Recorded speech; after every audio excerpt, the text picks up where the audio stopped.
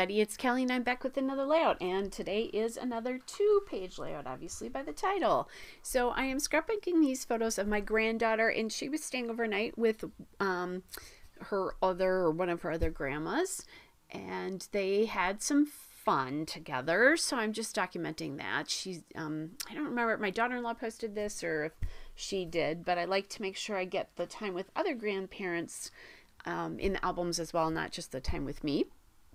So she's wearing that dark kind of like purple shirt, and then also she has that striped shirt on as well too. So she's got two different outfits there, but the one on the left is really dark, so I wanted to use some darker papers with this. So I went to the Paige Evans Pick Me Up collection, the 12 by 12 pad. So that's where both of these are from. It's from that particular pad, both the floral paper and the well, actually all three of them, the floral paper and the pink dot paper from the paper pad. That paper that you saw me mount the photos on, kind of the ombre stripe paper, that is the Paige Evans Pick Me Up number 24 paper, and then I'm just using a border strip, or was thinking about using that border strip from the paper. I actually put that aside, forgot about that. So now I'm looking to see if I can figure out what kinds of embellishments I want to add to this. And I'm looking at the American Crafts stickers for Pick Me Up called Happiness and Lovely Day. But they're from the Pick Me Up collection. You know, they still name them. Kind of pulling some elements off there, thinking that trying to figure out what I might actually use on the layout. Sometimes I'll do that. You often see me put it on the right side of my mat. Just to make sure that I don't forget to use them. And I'm also looking at some sticker books there. I'm looking at die cuts here. So these die cuts that I'm looking at and cut aparts are from the Paige Evans Whimsical and Pick Me Up collections, and I have them all mixed together, so I can't tell you which is which, but they come from those two collections. After I use quite a few elements up, I'll put them together just so for colors that go together. So like these are like fall collections here, so I keep them in these photo boxes. So they're in a photo box for that from Michael's, and then those go into a case that they actually sit in. So then I'm looking at like using that the die cut there of the clock. To me, that sort of represents the time she's spending with her grandma, and then that piece that says "Oh, so much fun" will become the title. I'm not sure exactly what that's going to look like yet. I'm still obviously playing around with how what pieces I'm going to use, and then what I think these are. I was going to say I think they're Pick Me Up, but they might not be. I shouldn't say that because I don't know for sure.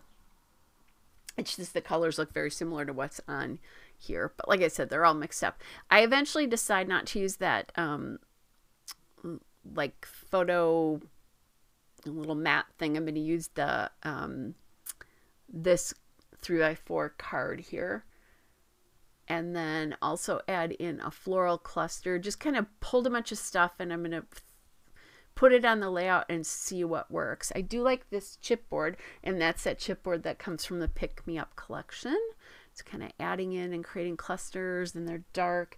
I've got a little banner up there that says nice, like, nice time that she's spending with her. Kind of playing with something in the top left-hand corner up there as well. A couple of hearts there. I kind of like that because, she loves her grandma. And then I'm adding in another piece of chipboard from the Pick Me Up collection that says Lovely Day. In the middle of that right page, I have a heart, and then a vellum piece there that says "Let's Get It, Girl." And some of these things I haven't completely. It was from a vellum sheet that you were able to cut things apart. And I have a hard time using vellum, so if I can, it's kind of the same thing I have with acrylics. Sometimes they're the see-through pieces. If I can use them, I use them. Because I played around a little bit with that, just trying to decide if I liked it or not. So I'm now thinking I might put the clock over here. So playing around with that a little bit.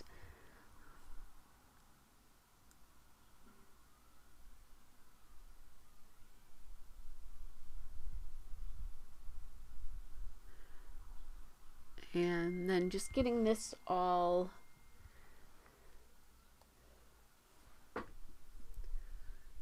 there we go. So eventually I decided I don't want the clock in that cluster, but that instead I go, or the cluster in the middle of the right sheet, it goes back on the left side again.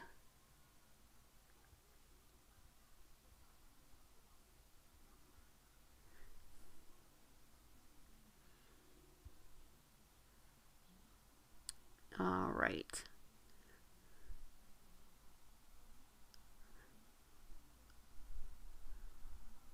Okay, just adding that all in there.